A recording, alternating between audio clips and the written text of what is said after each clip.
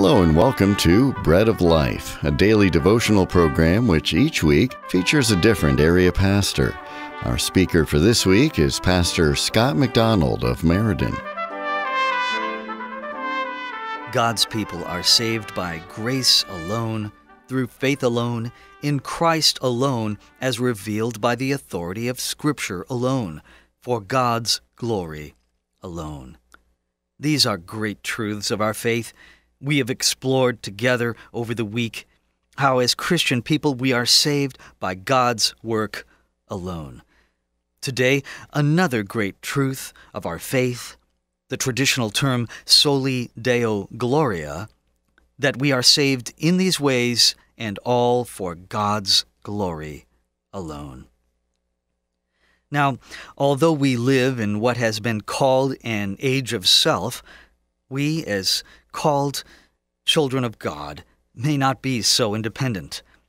As Christians, we are those named after Christ, and we know that we are truly not our own.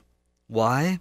Scripture says we are bought with a price, and it is the life of Christ. So we are not our own. We are God's own. So to God alone be the glory. Now let me ask, what do you think the word glory means? What is God's glory anyway? What would you say? Well, we might say this: God's glory as revealed in Scripture is firstly a reflection of His greatness. Glory is a word that refers to God's honor, His beauty, His brightness, His power. We're talking about Almighty God here. And who can approach Him on their own? The psalm says, "Our God is in the heavens. He does all that He pleases." I mean, He called you into being without even asking your permission. Imagine that. And of course, in His greatness, sinners cannot approach Him in themselves. He is the true Great One. Yes, God's glory is firstly a reflection of His all-powerful greatness. But God's glory is secondly a revealing of His goodness and His grace. In this way He reveals His glory. He did this as the true Word of God Himself, who came down to us from heaven. It is Jesus who became flesh and dwelt among us, and we have seen His glory, says John. Yes, the glory of God is most clearly realized and experienced in His Son, Jesus Christ, our Savior. Here is where heaven came to earth, where God came down to reveal Himself in such an accessible way.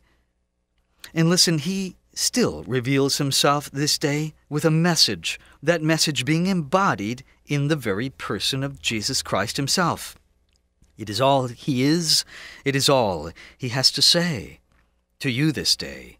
You see, God reveals Himself to His world as a man who suffered and died to conquer death and the devil, and to save us from our sins, and yes, even from ourselves. And so He still speaks. And it is all for His glory that He calls to Himself a people. We live as His people, hear His word, grow in faith, all to His glory this day. Johann Sebastian Bach never ceased to give credit to God for His talent, and most of all for His salvation. At the bottom of his compositions, he often wrote the words, "In the name of Jesus." Sometimes he wrote the words, "Jesus, help." He then ended all his work by writing the phrase, "To God alone be the glory." You see, God's glory is a reflection of His greatness. God's glory is also a revealing of His goodness and the gift of His grace for you in Jesus Christ. So, shouldn't the goal of our lives then be to live for Him each day and so glorify Him forever? It is all through Him, and so it is all offered to Him, to the honor and glory of God. As the Lord reveals His glory, we reflect it back in our lives of faith, that in everything God may be glorified through Jesus Christ.